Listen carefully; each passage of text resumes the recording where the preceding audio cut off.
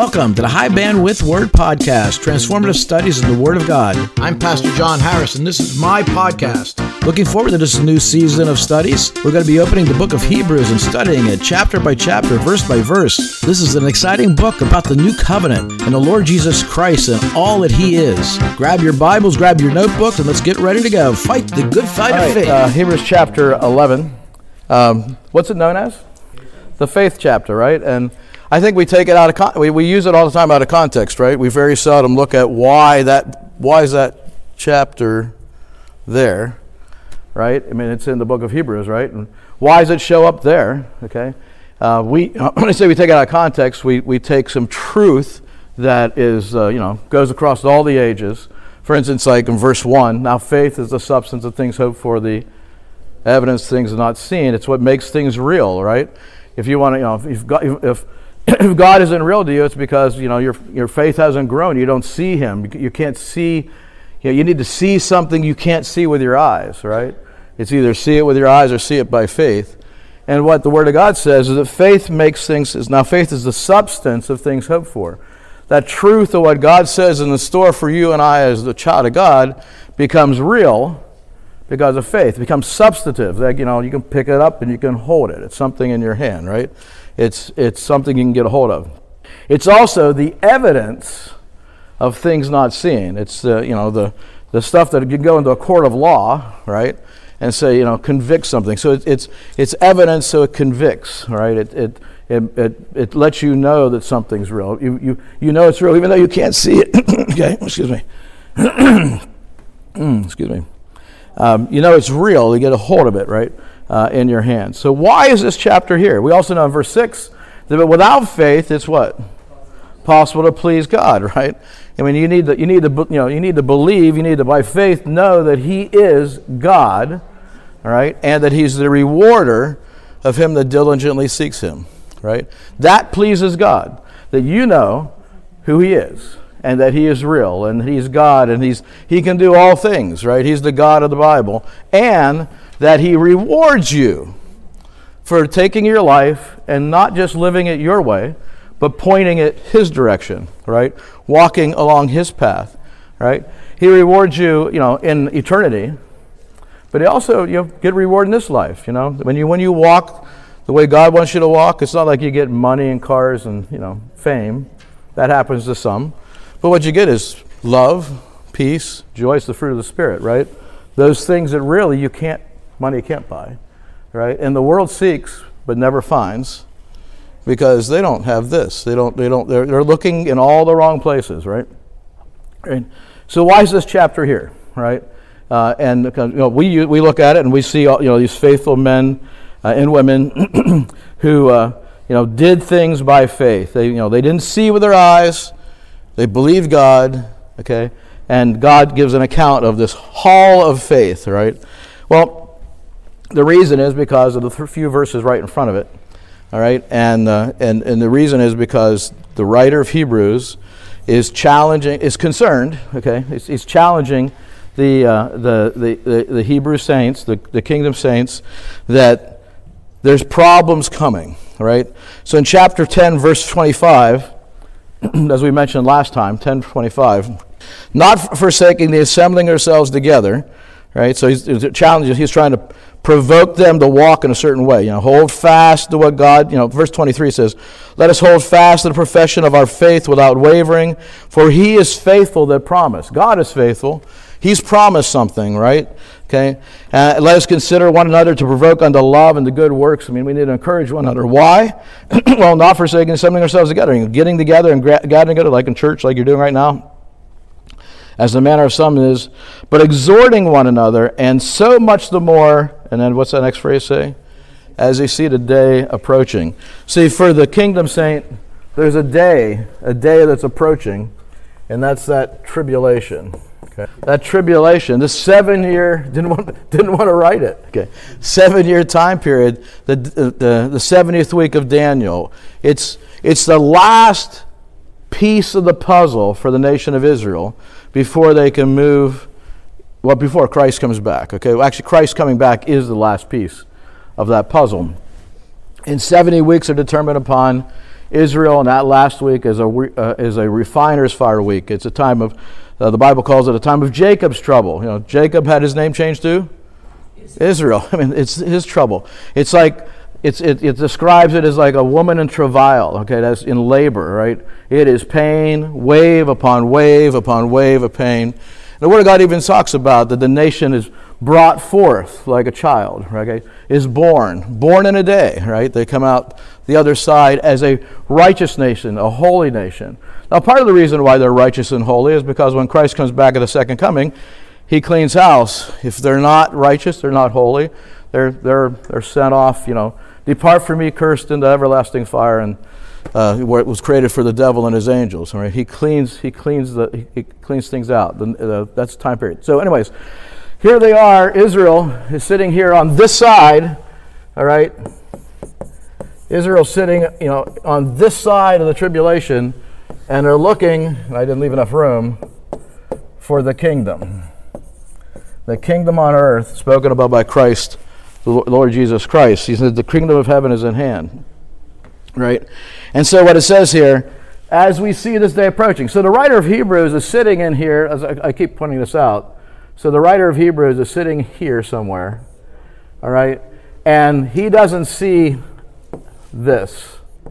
He doesn't see grace. He doesn't know what's going on happening today. Grace, this age of grace was called a mystery. It was something God kept secret. So it's somewhere in here, all right? You know, not understanding it, doesn't understand that yet, or whatever's going on with that, because maybe he hasn't heard from Paul yet or anything like that. But he does know Timothy and some other things. So, but he's writing in the fact that they have a chance, and that day is approaching. All right, and so they need to face that in a certain way. So if you go over to verse 32, okay, he talks about that. You know, that when they first got saved, verse 32, but call to remembrance the former days in which after you were illuminated, you endured a great fight of afflictions, partly whilst you were made a gazing stock both by reproaches and afflictions, and partly whilst you became companions of them that were so used. That is, when you got saved, you had problems. There was a lot of afflictions because, one, you joined, you know, the church and you were being persecuted. You remember what the Apostle Paul did before he was saved? He persecuted who? He persecuted Christians, you know, the Jewish church, right? The kingdom church, all right? They were under that, and when they got saved, they were part of that because that was what was happening, all right? And he also says, well, then you also, you know, you sort of identified with whoever the writer of Hebrews is. You started hanging out with him and had issues as well. In verse 34, it says, for you had compassion of me and my bonds, and took joyfully the spoiling of your goods, knowing in yourselves that ye have in heaven a far better and what? Enduring substance. It says you endured through that. You need to keep on hanging on. And by the way, you endured through stuff going on here, and it's not even the tribulation. All right, it's tough, but when the day approaches, when you go through that day, it's going to be worse. Right? And he says you endured here at the beginning here because you know that God has something in store for you in heaven. The kingdom of heaven is going to come down. And he called it an enduring substance. What's verse 1 say of chapter 11? Faith is the substance of things hoped for. That enduring substance, you want to see that, it takes faith, right? Okay. Cast not away that, verse 35. Cast not away therefore your confidence, your hope. You know, it's going to get hard. And what it says there, which hath great recompense of what? Reward. There's a great reward in store. Don't lose faith. All right, you need faith. For you have need of patience, that after you have done the will of God, you might receive what? The promise. He's pointing here. He's pointing here. Here it is. Here it is. But I can't see it. You know, my eyes, I can't see it because there's all this problems going on, and it's going to get worse. And so he's basically saying, you need faith. All right, you need faith. You need verse 38 says, now the just shall live by faith. Okay, you got you're righteous. You need to, and then if you draw back, my soul shall not pleasure him. So if you walk away from that, God's going to be displeased because what's it take? Without faith, it's impossible to please God. All right, he's basically saying he's setting him up for the faith chapter. Right, here's what it takes. Here's what we need. By the way, that's what all of us need. I mean, that's obviously, but he's talking specifically to these kingdom saints that are that are either struggling or going to struggle. Verse 39, he says to them, he says us, and not to us, but the group he's talking to, but we are not of them who draw back unto perdition. That's basically, you don't get there, but of them that believe to what? So he's talking to believers, he's talking to children of God, okay? He's talking to saints, they're called saints, all right? They're God's children, those that are in Christ, not the body of Christ, but in Christ, right? And so then he begins to give the answer. So those verses 32 to 39 are a preface to what he's going to say here is it's going to take faith. And he gives them example after example after example of individuals who have stepped out by faith. They didn't see it, they didn't receive it, they didn't have it, but they believed God, and God said, "Look, that's what it takes." Right? That's what it takes, Could you see God today? Do you see God today? It takes faith, right? It takes faith. I mean, you see him in your word, perhaps. When you can see, what he's done. You can see evidence, right? There's a whole series of, there's a whole type of theological teaching. It's apologetics, which is defense of the faith, that basically shows outside the Word of God that God is who He is, right? But anyways, in chapter 11, that's what's going on. So again, verse 1, now faith is the substance of things hoped for, the evidence of things not seen. It goes back to verse 34, I think, that enduring substance, right? In verse 4, it says, notice this, by faith Abel, this is Hebrews 11. We're not going to do every verse, but you read it on your own, you'll see these truths. By faith Abel offered unto God a more excellent sacrifice than Cain, by which he obtained witness that he was what? He was righteous, God testifying of his gifts, and by it he being dead yet speaketh. His faith points out that he knew God, that God, that he was righteous, that he was something, because he came to God the way God said for him to come. What did Cain brought a sacrifice. Cain brought the best that he had, right? But it wasn't God's way. Cain came by works or things like, look, this is the fruit of my hands. It's better than what you're saying, right? You want me to go to my brother, buy a sheep, because he was the herds guy, okay, and then kill it and give it to you. That's not for me. I mean, and then God says, well, if you read the account, God says, okay, you don't want to get it from your brother? It's right outside. It's sin lieth at the door. It's right outside. Go get it. It's there for you. You slaughter it, and I'll accept it. I'll give it to you to give to me.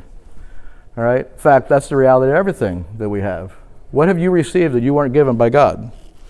Right? There's nothing you've received that you've got on your own. God is in the neighborhood of heaven, because the air you breathe and the ground that you walk on, the energy you have, your very life is from God. All right? So everything we have received. There is nothing that you give to God that God hasn't given you. Verse 6 says, but without faith it's impossible to please Him. It's what it's going to take. We can't. Don't take your eyes off the prize. All right. Here's the prize. It's the kingdom. It's the promise. It's the hope. It's what Israel is looking for. It's the new covenant in operation. All right. It's what the new covenant is. Okay. It's about that. Okay. He says, don't take it. For he that cometh to God must believe that He is. All right. If you go back, coming to God is talking in this case about praying. Okay, because that's how you come to God. Okay, praying we'll read it again. But without faith it's impossible to please Him. For he that cometh to God must believe that He is, and that He is a rewarder of them that diligently what? Seek Him. Go back to verse 19 of chapter 10. Having therefore, brethren, what? Boldness to enter into the holiest by the blood of Jesus, right? By a new and living way which He hath consecrated for us through the veil, that is His flesh, and having a high priest over the house of God. They have a high priest, and there's now the way to the throne of God is open. Okay, it's made clear. It wasn't that case under the law, right? I mean, you had a priest who went in one time a year. Okay, on the Day of Atonement, right, to offer for the sins of the people, all right, and then God would receive that, right, but just a high priest, right. Well, through Jesus Christ, okay, who is the true high priest, that's the book of Hebrews talking about. Okay, it's a new and living way. It's through him. Okay, they have access through him. And now this boldly do it. So hey, go. Okay, without when you seek him, or this is verse 6. For he that cometh to God, believe that he's God. Right? Don't go there thinking, that he can't do what you ask. Right? Is there anything too hard for him? There's nothing too hard for him. God can do all things. So believe that he is, and then that he is a rewarder of them that diligently seek him. That's really being sought by prayer, right? And they, isn't that what they're going to need when they start walking through this period of time? Go back to Matthew 24 real quick. So the apostles asked the question. So they were in verse 3, Matthew 24. Lord Jesus Christ, as he sat upon the Mount of Olives, the disciples came unto him privately, saying, Tell us, when shall these things be? What shall be the sign of thy coming and the end of the world? And it's sort of like the end of this age. When is it? And he's talking about when's the kingdom? Okay, when's it coming? All right, and when what's going to happen, right? By the way, they asked the same question again right before his ascension, and he says, not for you to know yet. Okay, God, it's in the God Father's hand, and you'll find out when it happens, right? But anyways, verse 4, and Jesus answered and said unto them, Take heed that no man what? Deceive you. Writer of Hebrews is basically that's his concern, right? He says, you guys, I think it's chapter 4. He says, I'm concerned for you because you're dull of hearing. You don't know what's going on. You can't discern between good and evil. So I got to give you a very quick lesson on how to do that. All right, and so he gives them truth about who Christ is. Right? Okay, don't go chase an angel. Okay, don't chase something who looks like Christ, because there's going to be those who say they are. Look what it says, verse 5. For many shall come in my name, saying what? I am Christ, and shall deceive many. And ye shall hear of wars and rumors of wars. See that ye be not troubled, for all these things will yes come to pass, but the end is not yet. That's stuff that's happening right at the beginning of the tribulation. For the nation shall rise against nation, and kingdom against kingdom, and there shall be famines and pestilence and earthquakes in divers places. This is like the first half of the trib.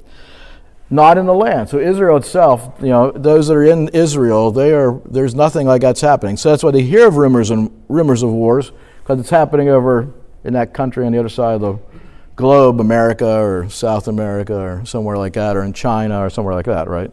Okay. Verse 8, all these, and then, if you read book of Revelation, I think it's chapter 6, you have the 4 horsemen that come out, right? And they're equated with famines, pestilence, earthquakes, and those things, right? All these are the beginnings of sorrows. Then shall they deliver you up to be afflicted. And what? And shall kill you. And you shall be hated of all nations for my name's sake. Part of the reason for that is in the book of Revelation and elsewhere, Malachi talks about it. There's these 2 witnesses that stand in Jerusalem. And for 3.5 years, they point out that there's this guy that's, it's really influential, and they say, he's Antichrist, he's Antichrist. Now, he's not revealed yet, but they're pointing that out, they're saying that. They stop it raining other places in the world. They basically said, yep, there's a lot of sin over there in some country, and so they cause it not to rain. They're going to be hated, and Israel's going to be hated, all right? Verse 10, and then shall many be offended, and shall betray one another, and shall hate one another. And many false prophets shall rise and deceive many, and because iniquity shall abound, the love of many shall wax cold.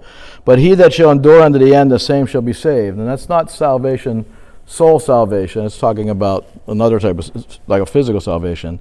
And this good news, of the kingdom shall be preached in all the world for witness unto all nations, and then shall the end come.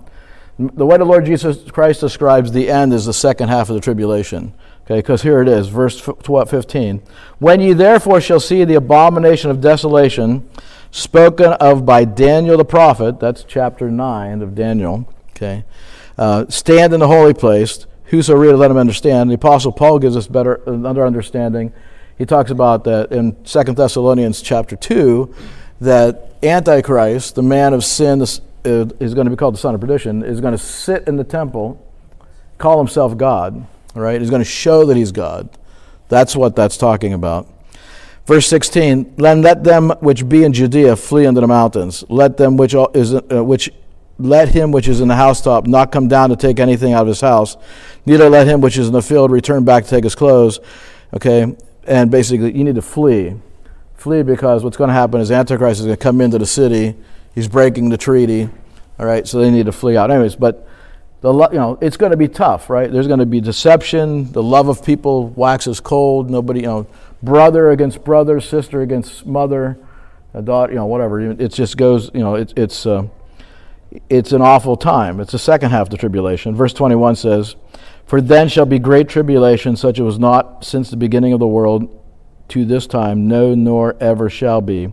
Except those days should be shortened, there should no flesh be saved, but for the elect's sake those days shall be shortened." That is, if you continued on any longer, okay, no flesh could survive. Okay, and if you read the book of Revelation, which is really a summary, well, not a summary, but a lot of it is, it's prophesied in the Old Testament. Lord Jesus Christ just talked about it. All right, it sort of leads you along that path. Back to Hebrews 11. All right, so anyways, they need faith. Okay, they need to diligently seek Him. They need to be in prayer. All right, that's what they need to be doing, or otherwise they're not gonna make it. Right, they're gonna fail. They're gonna fall in some fashion. All right, Hebrews down to verse 13. Okay, sort of a summary. Talking about, we have Enoch, we have Abel, we have Noah, we have Abraham. Verse 13 says, "These all died in faith, not having" what? "Received the promise, but having seen them afar off, and were persuaded of them, and embraced them, and confessed that they were strangers and pilgrims on the earth." You know what? Israel, they need to realize they're not of this, right? They need to understand they're strangers and pilgrims on this earth, and that they need to embrace the promise, right? Okay. And it says, "Therefore they that say such things declare plainly," verse 14, "that they seek a country." Okay, it's God's country, His kingdom. "And truly if they had been mindful of that country from whence they came out, they might have had opportunity to have returned. But now they desire a better country, that is a heavenly. Wherefore God is not ashamed to be called their God, for He hath prepared for them" what? "A city." So it's the city of God. It's going to come down for them. He's prepared them for a city. And it says, "By faith Abraham, when he had offered up Isaac, he that had received the promises offered up his only begotten son, whom was said that in Isaac shall thy seed be called." Basically, Abraham offered by faith, accounting to God was able to raise him up. He just trusted God completely. Right? By the way, it says there, "from whence also received him," a figure. That basically he was sort of raised up, right? Right before he was ready to kill him, God allowed him to live, right? Right? So anyways, they didn't find the promise. They didn't have the promise, right? But they by faith did what they needed to do. They had difficulties, right? Moses is another account. So down in verse 14 or 24. Okay. "By faith Moses, when he was come to years, refused to be called" what? "The son of Pharaoh's daughter." Notice this. This is a type of what's going to happen to them in the tribulation. All right, let's watch what's going on here. So by faith Moses. So by faith those that are God's children in the tribulation. Think of it that way. "When he was come to years, refused to be called the son of Pharaoh's daughter." You're not gonna accept what Antichrist is going to do. "Choosing rather to suffer affliction with the people of God than enjoy the pleasures of sin for a season." That is, when Antichrist rises up, they can't buy or sell, right? Well, if you want to buy or sell, you're going to have to accept something, right? You're going to have to do something, all right? And God says no, all right? "Esteeming the approach of Christ greater riches than the treasures in Egypt, for he had respect unto the recompense. For he had respect unto the recompense of the reward." He looked forward to the reward, what God said, all right? "By faith he forsook Egypt, not fearing the wrath of the king." By faith, these individuals are going to have to forsake, really, Antichrist's kingdom. Right? And they're going to have the wrath of the king, right? "For he endured as seeing him who is" what? "Invisible," right? Through faith he kept the Passover and the sprinkling of blood, lest he that destroyed the firstborn should touch them. By faith they passed through the Red Sea as by dry land, which the Egyptians are saying to do, or what? Drowned. God provided a way. God will provide a way. The writer Hebrews said God's going to provide a way. He's going to protect you. Go to Revelation chapter 12. Revelation chapter 12. More than this, but this is an account. So this is in the middle of tribulation when they flee, right? What happens in the middle of tribulation when, why it gets so bad is because Satan and his angels are cast out of heaven to the earth, all right? When that happens, the devil indwells Antichrist. He becomes the son of perdition, right? And then he's like, he's the devil on earth, right, in human form. In verse 7 it says, there was war in heaven, Revelation 12, and his angels fought against the dragon, and the dragon against his fought and his angels, and prevailed not, neither was their place found any more in heaven. And the great dragon was cast out, that old serpent called the devil, and Satan, which deceiveth the whole world. He was cast out into the earth, and his angels were cast out with him. And that's the reason why it's the great tribulation, because now it's like, crazy. If you think it's bad now, okay, I mean, wait till the devil and all his angels are running around, and they are kept here. They can't go anywhere else. I heard a loud voice saying in heaven, now has come salvation and strength and the kingdom of our God and the power of his Christ, for the accuser of our brethren is cast down, which accused them before our God day and night. And they, verse 11, they, talking about the brethren, overcame him. This is how they're going to get him. By the blood of the Lamb, okay, so they have Christ. By the word of their testimony, so they're being confronted. And they love not their lives, what? Unto death. Christ said many are going to be killed, right? Therefore rejoice, ye heavens, and ye that dwell in them. Okay, that's probably you. And the angels that aren't on the earth, the good God's angels. Woe to the inhabitants of the earth and to the sea, for the devil is come down unto you, having great wrath, because he knoweth that he hath but a short time. Notice this. And when the dragon saw that he was cast into the earth, he persecuted the woman which brought forth the man-child. And you have to read the picture right before this chapter, but it's talking about Israel and the man-child is the Lord Jesus Christ. And to the woman, Israel, were given 2 wings of a great eagle, that she might fly into the wilderness. What did Christ tell them to do when they saw, like the abomination of desolation spoken by Daniel the prophet? They're supposed to flee, right? So he gives them an ability to flee, to protect them, just like Moses fled with Israel, right? How many people fled approximately with Moses? 3 million. Yeah, 2 to 3 million, right? So it's a lot of people, right? Okay, so they weren't like running. I mean, they had babies, they had children, right? They had all kinds of stuff, right? So God sort of protected them and carried them on, right? He also provided a way for them to get through the Red Sea, right? Verse 14, read it again. And the woman were given 2 wings of a great eagle, that she might fly into the wilderness, into her place. So he's got a place to protect them, where she is nourished for a time and times and half a time, that's 3.5 years, from the face of the serpent.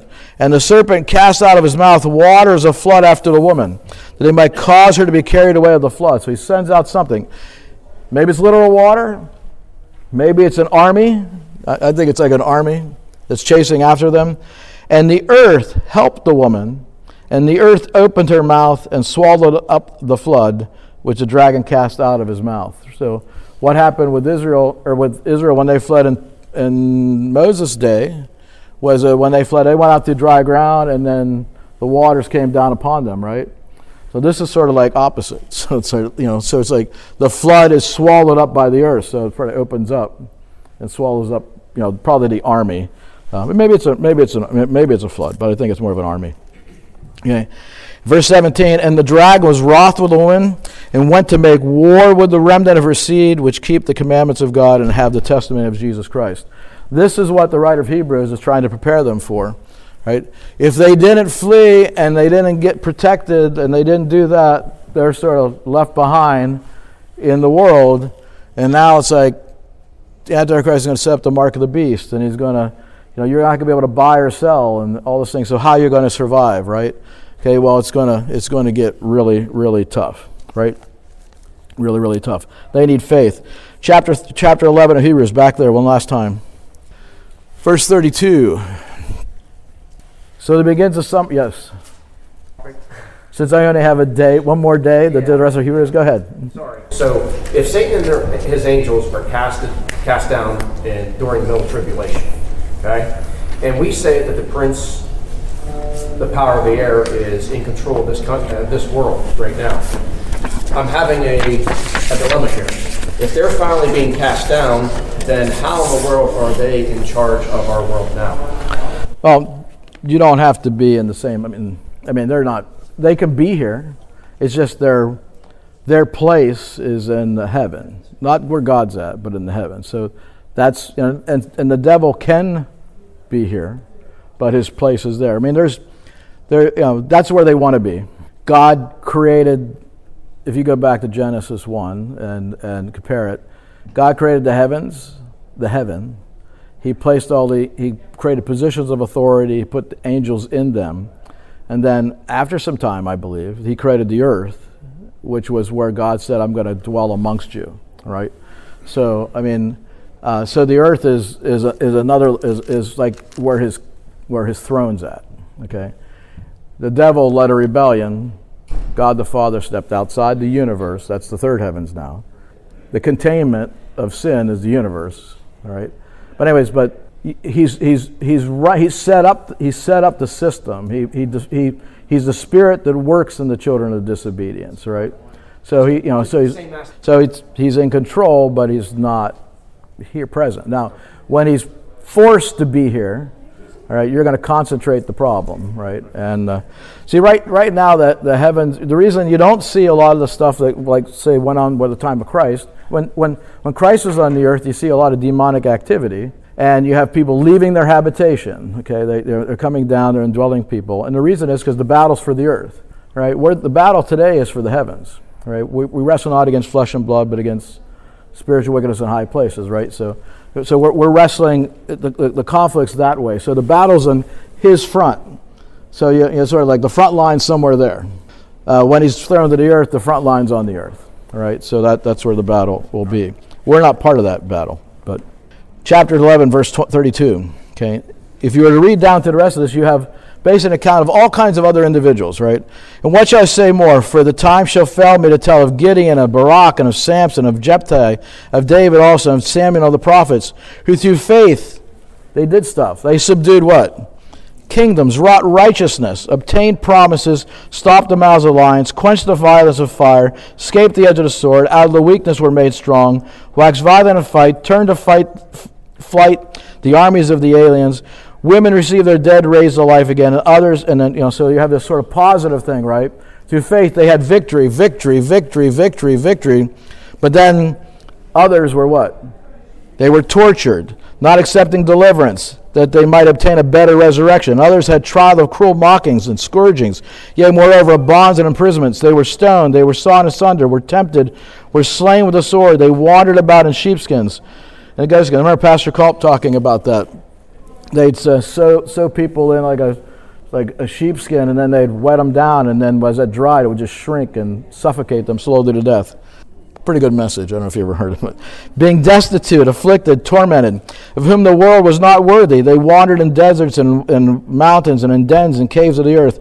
And these all, notice, having obtained a good report through faith, what? Received not the promise. So they didn't receive the promise, but you have a chance, as you have a chance. And by the way, they didn't. Because what happened was instead God brought in this. So they all, who the writer of Hebrews is writing to, who's specifically writing to, is to a generation that didn't make it. However, this book becomes relevant when we're raptured out, because there's a generation that's going to go through the tribulation. So it's written to that generation that's going to go through the tribulation and face that. They didn't receive the promise, but what he's saying is you have a chance. Don't, the promise is, the Lord Jesus Christ said, the kingdom of heaven is at hand. It's within reach. You just got to walk it by faith, right? Not for us. I mean, we don't have to, you're going to heaven because of what Christ has done for you and you trusted Christ, right? Chapter 12, verse 1, we'll stop with this verse. Wherefore, seeing we have also compassed about with so great a cloud of witnesses, let us lay aside every weight and the sin which doth so easily beset us, and let us run with patience the race that is set before us, looking unto Jesus, the author and finisher of our faith, who for the joy that was set before him endured the cross. Here's the premium example. Here's the greatest example, which should be in chapter 11, but they put the division here. Again, those divisions aren't whatever, but because he's the fullest example. He's the author and finisher of our faith, who for the joy that was set before him endured the cross, despising the shame, and sat down at the right hand of the throne of God. Right. So the issue is he's the greatest example. The Apostle Paul talks about Christ being the greatest example as well in Philippians chapter 2. Right. And then he has other examples. Right. The writer of Hebrews says the Lord Jesus Christ. He's the everything. He's the one to look to. So lay aside. So we need you need to run it. Face it. Okay, you'll have victories, or you'll die. Okay, it's one of those two, right? Okay, that's what's going to happen, and most will probably die. I mean, the 144,000, which are individuals, are full on sold out to Christ, that are going to be saved at the beginning of the tribulation by the witness of the two witnesses. Every one of them will be dead by the middle of the tribulation, right? So they're all in heaven with God at that point by the halfway. But they're full out, sold out, and they preach the gospel of the kingdom to every person on the face of the earth within 3.5 years. Let's pray. Father God, we're thankful today. We're thankful for your word and the ministry of it. We're thankful you, Lord, for just your good news and that about what you did for us, Lord, that we don't have to go through tribulation. Lord, you tell us that we are not appointed to wrath, but obtain salvation by the Lord Jesus Christ. And we look forward to the day, Lord, when you come back and take a body home to be with you. Maybe it's today. And Father God, we're thankful, Lord, for just your gifts and your grace. Thank you, Lord, for what you're going to do today. In Christ Jesus' name we pray. Amen. You've been listening to the High Bandwidth Word Podcast, Transformative Studies in the Word of God. I hope you've enjoyed the study. Please subscribe, like, and comment. This podcast is available on many podcast platforms. Just search on the title. Now, until next time, fight the good fight of faith, and God's best to you.